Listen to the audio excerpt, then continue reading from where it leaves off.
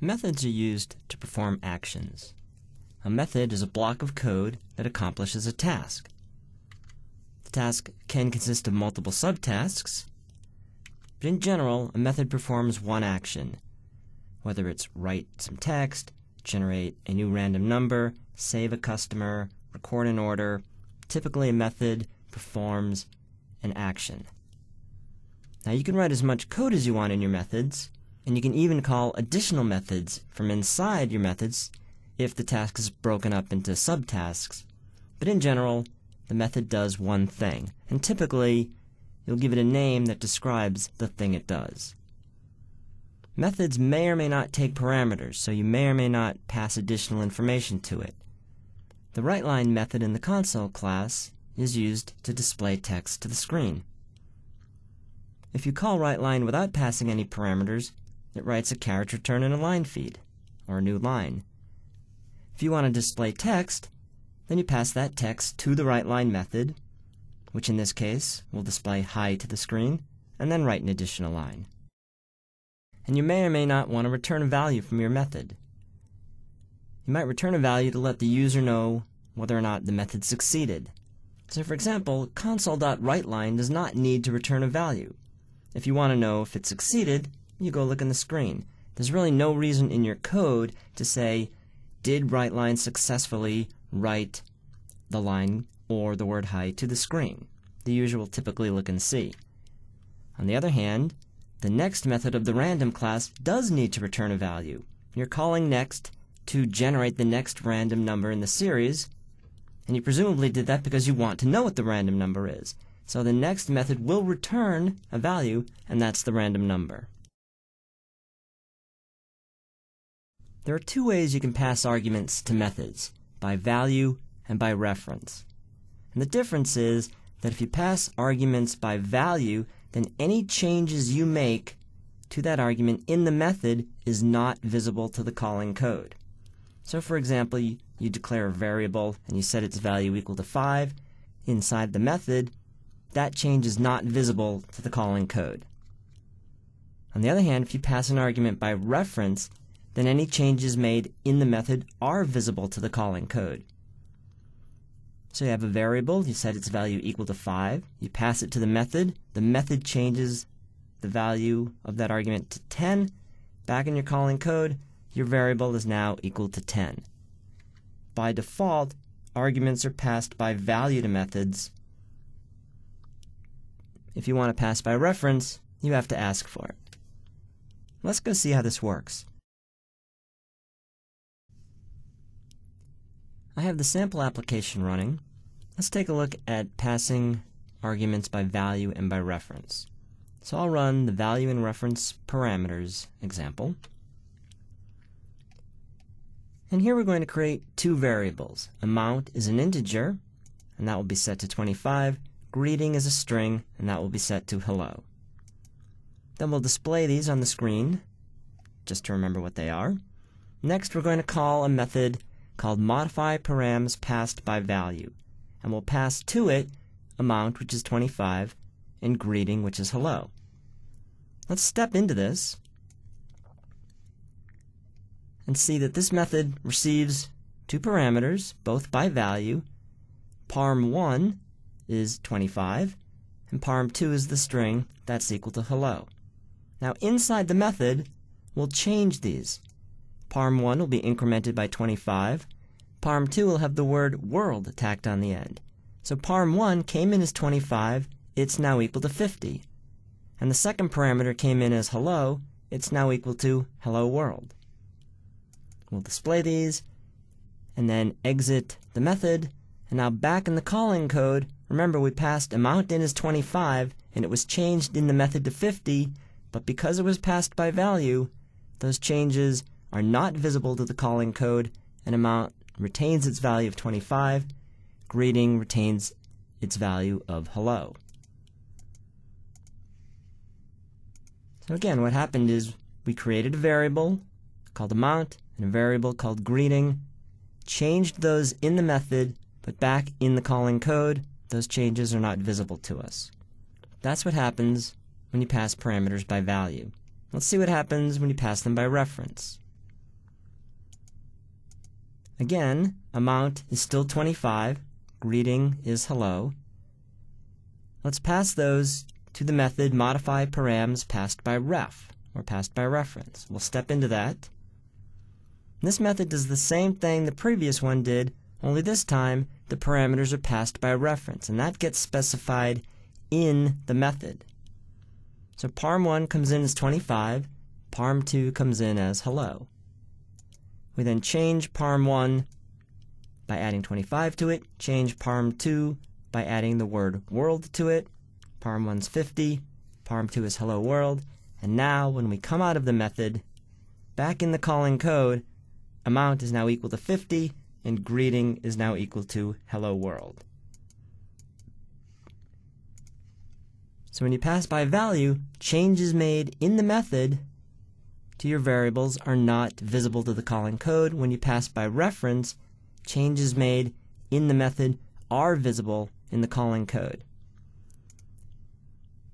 And again, and just remember that by default, parameters are passed by value. If you want to pass them by reference, you specify that in the signature of the method. Class constructors are code that's called when you create an instance of a class.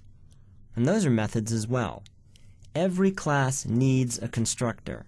The .NET runtime has to execute some code within the class to cause the object to be loaded into memory and make it available for use by the calling code. Now, if you don't specify a constructor, then the compiler will automatically create one for you. That'll be an empty constructor, empty meaning that it has no additional code in it.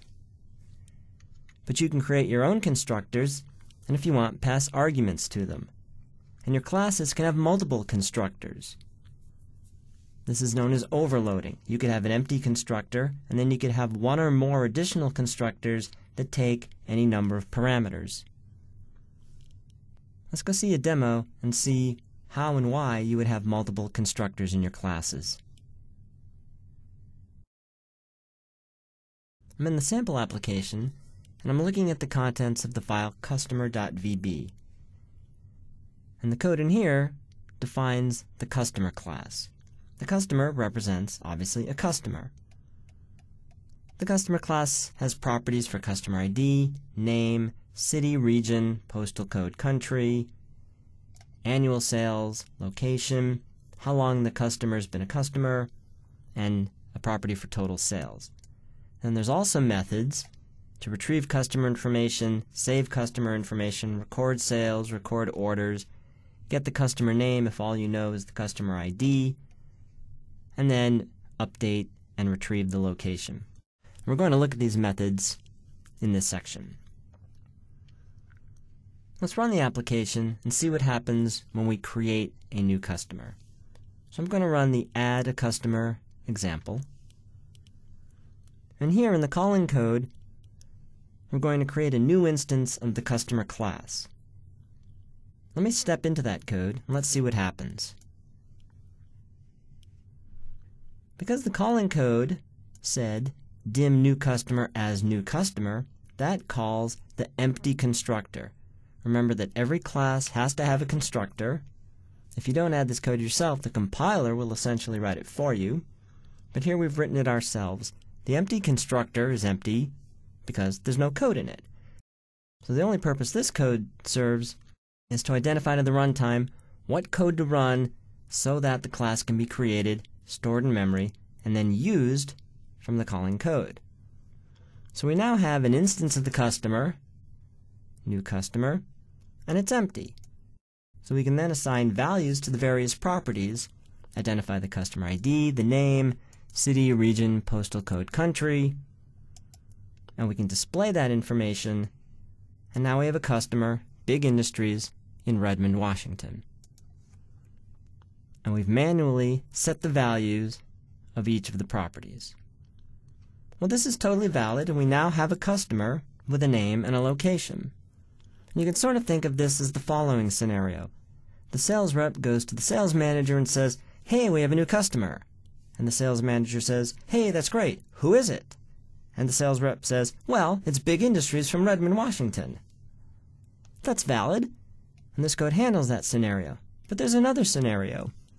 And that is that you don't create a customer with no name. There's no such thing as an empty customer or a placeholder customer. You can't sell to that customer. So if you're adding a customer, presumably this customer represents a real live person or company. And therefore, when we create the customer, we want to identify who it is. So in this scenario, the sales rep goes to the sales manager and says, "Hey, Big Industries is now a customer." So let's see how we can write code to make that happen. In the next line of code, we're going to create another new instance of the customer class, only this time we're going to pass, as arguments to the class, the information that describes the customer. And when we step into this, we see that we're now in an overloaded version of the new method, which is the constructor. An overloaded version of a method is the same method name with a different parameter list. So here, we're passing in the customer ID, customer name, city, region, postal code, and country, and all that information is passed to the constructor.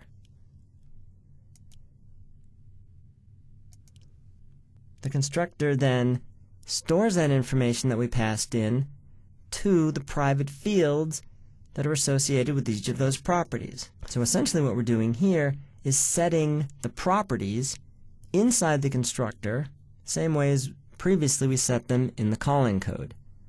So we now have a customer, the customer's properties are set, and finally we then want to save this information. We're going to call the SaveCustomer method, which is a method in the customer class. And this method is going to save the customer information as XML. So we're going to use an instance of the XMLWriter class, which is in the system.xml namespace, and we're also going to use an instance of the XMLWriter settings class, also in the system.xml namespace. The purpose of XMLWriter settings is to give some instructions to the XML writer on how we want the XML written. So we'll create a new instance of XMLWriter settings, and that's stored to the variable settings, and then we'll set the indent to true, and we'll specify we want carriage return line feed when it's time to create a new line. Then we create a new instance of the XML writer by calling the create method and passing to it the name of the XML file we want to create. And this is going to be /customer ID, which is big.xml. So this is the first parameter that gets passed into the create method, the name of the XML file. And the second parameter is the instance of the XMLWriter settings class. At this point, we're ready to start writing the XML file. Write start document with a parameter of true writes the XML declaration at the top of the file. Then we write a customer tag. Then we fill in the information. Write element string. We'll create a customer ID tag. Write the value of the customer ID to the XML file, and then close the customer ID tag. We do that for customer ID, name, city, region, postal code, country. Then write end element will close off this customer tag. Write end document tells us we're done writing the XML file, and then we close the instance of the XML writer. Now we want to know if this was successful. We can use file.exists. File is a class in the system.io namespace, and the exists property takes as a parameter the name of a file. So if /big.xml exists, then this method will return a 1 to indicate the customer information was saved. Otherwise, it would return a -1 to indicate that we couldn't save the information. And remember that all of that code was called from inside the class constructor. Now, we return to the calling code, and this customer has been created. So the customer is Big Industries from Redmond, Washington. Notice that the properties are all filled out for us. And if we look on the hard drive, we see the file big.xml that we created. Let's open that with Notepad. Here's the XML declaration, the customer tag, then individual tags for each of the properties and their values, and then the closing customer tag. And we can display that information here. Here's the customer we just created. Finally, let's create another customer, and we'll call this one duplicate customer. We're going to call the empty constructor. So now duplicate customer is an instance of the customer class with nothing in it except the default value for the country property, which is USA. And we're going to set this instance equal to the instance we just created for big industries. And when we do that, this duplicate customer is now an instance of the customer class representing the same customer as the one we just created. Let's display the information and review what we just did. In the first instance, we created an instance of the customer class and called the empty constructor. So we have basically an empty customer. Then we manually filled in the various properties for the customer and assigned it a name and a location. In the second instance, we passed all that information to the customer class constructor, and inside the class filled out the properties and then saved that information to an XML file. In the third example, we created a new instance of the customer class using the empty constructor and then basically copied this customer into that class by just setting the two of them equal.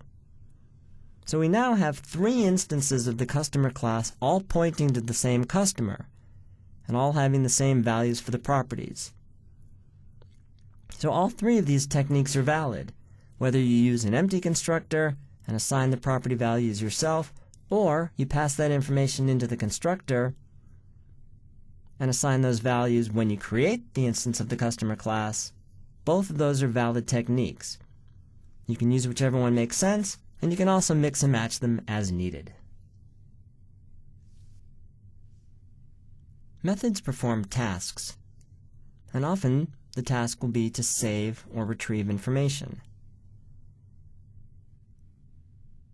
Now, some classes may or may not be able to do this. There are classes in the .NET framework that can persist and retrieve information, and there are also classes that cannot. For example, the XML Writer class can write an XML file to disk, and the XML Reader class can read the file. So there's an example of a class that can persist information and a class that can retrieve information that's been saved.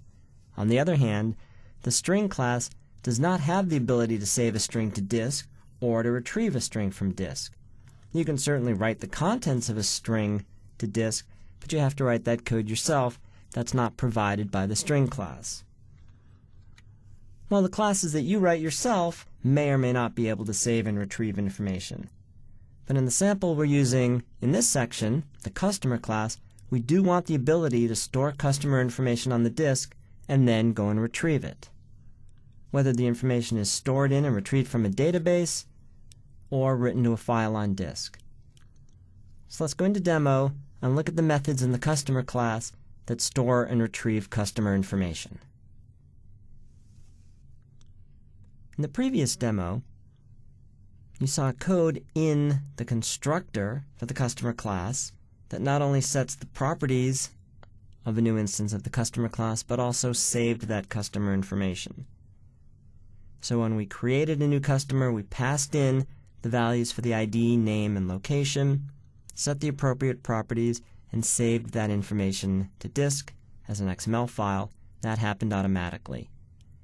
Now I'm going to comment out the save customer call in the constructor, and we're going to manually save the customer information when we're ready. Now I'll run the application, and I'll run the save a customer example. So now we're going to create a new customer, Big Industries in Redmond, and at this point the properties are set for new customer, but the information hasn't been saved.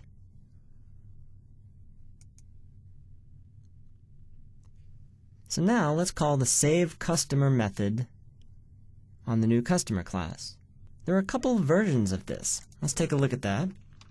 I type new customer.SaveCustomer. Notice that there are two versions. One takes the customer information as parameters and returns an integer that tells you whether or not the customer information was saved. The second version takes no parameters. So let's look at these in turn.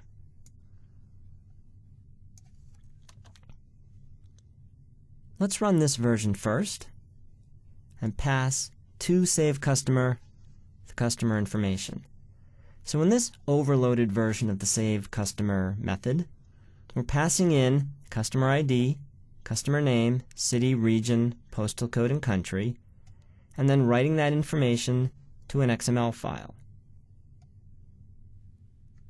The code to write the XML is the same code that we looked at in a previous example, so I'll just continue running through that code. I'll step out of this and return to the calling method. If the SaveCustomer method returns a positive number, then the customer information was saved. And again, that gets saved to the file big.xml, which looks like this.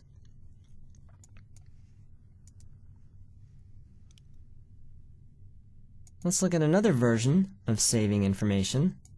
Let's create another customer. This customer is AppDev in Eden Prairie, Minnesota. And then let's think about this. We've created a customer, and this new customer variable has the properties set. So if you think about it, in the previous example, why are we rereading these properties and passing them to the SaveCustomer method of the customer class when the customer class already has that information set? So we ask ourselves, why do we need to pass that information? Can't we just read that information? Doesn't the class know the values of the various properties that are set on itself? We shouldn't have to remind it. Let's look at the second version of the SaveCustomer method. And in this version of the method, we don't pass any parameters. Let's run this and see what happens. So here's the overloaded version of SaveCustomer, which takes no parameters. Again, we're going to write XML, but now when it comes time to write to the XML file the values of the properties, because this method is inside the class can basically say, what is the value of my customer ID, or my city, or my postal code? The me keyword references this class. So this instance of the customer class can read its own customer ID property by saying me.customerID, or me.customername, me.country. So now let's step out of this code, and the customer information was saved to the file appdev.xml. Let's open that in Notepad. It's the same format, it just has the information for this customer. So again, two versions of the SaveCustomer method. One where we pass in the information. Sometimes that will be necessary, but in this example, in the customer class, it's not necessary to pass the information in because the SaveCustomer method can retrieve that information itself. And so we use the second example of SaveCustomer. Both write the customer information to an XML file. Well, now the information's been saved, the next thing we'll want to do often is retrieve it. The next thing we want to look at is how to retrieve that information. So let's run the retrieve a customer example. Let's create an instance of the customer class. And then let's retrieve information. What do we need to know to retrieve information? Well, we need to be able to specify the customer. Customers are uniquely identified by the ID. So we're going to call the getCustomerInfo method and pass to it a customer ID and then populate the values in this SomeCustomer instance. Let's step into getCustomerInfo, which takes as a parameter a customer ID and then uses an instance of the XMLReader class, which is in the system.xml namespace, to read an XML file. We need to pass to the create method of XMLReader the XML file we're looking for, which is c:\big.xml.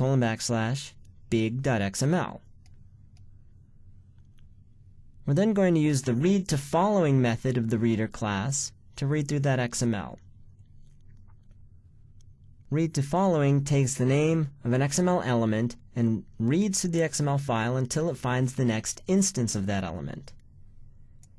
So in this line of code, we're saying, read to the next instance of the customer element you find, and then keep doing that until you find no more instances of customer. Once you get to customer, then read to the first instance of customer XML. Then, when you find customer, read to the next instance of the customer ID element, and then we're using the readInnerXML method to read the contents of that, and that gets stored to the customer ID property of the class. Then, read to the customer name, store that to the customer name, Big Industries. Do the same thing for city, region, postal code, country, and we can read the city, the region, postal code, and country. You can read that information out of the XML file. Then look for another instance of the customer tag. There shouldn't be one since we only wrote one. What this code inside the customer class has done is assigned values to the various properties of the customer class. And now, back in the calling code, SomeCustomer has its properties filled out for it. And we can then display that information and see that for the customer identified by the ID Big, here's the information. So that's one way of retrieving customer information. We pass into customer info the customer ID and go and read that XML file and take the contents of that and populate the properties of the SomeCustomer instance. Let's take a look at another example of retrieving customer information. This time I'll run the retrieve customer information example,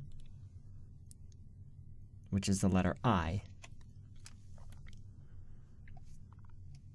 And now in this code, we're going to create a new instance of the customer class, SomeCustomer.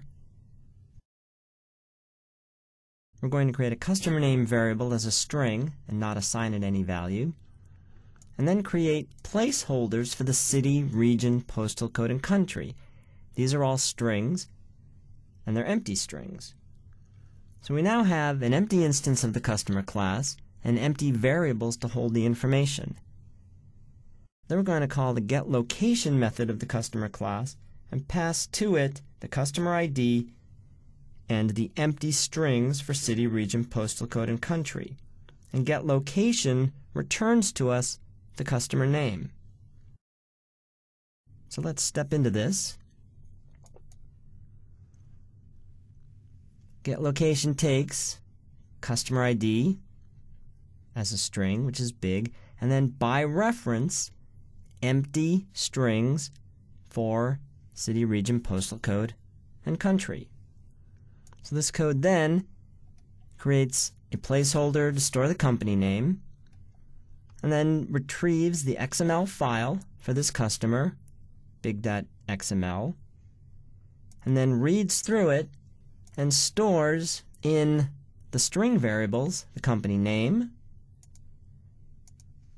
city, which again was passed by reference, and gets changed in the method, same thing for region, postal code, and country.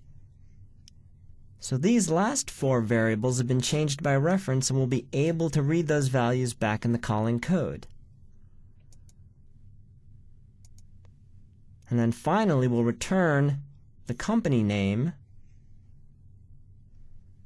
which is Big Industries, back to the calling code. So now, customer name is returned by the method, that's Big Industries, and because we passed this information by reference, we know the city, the region, the postal code, and the country.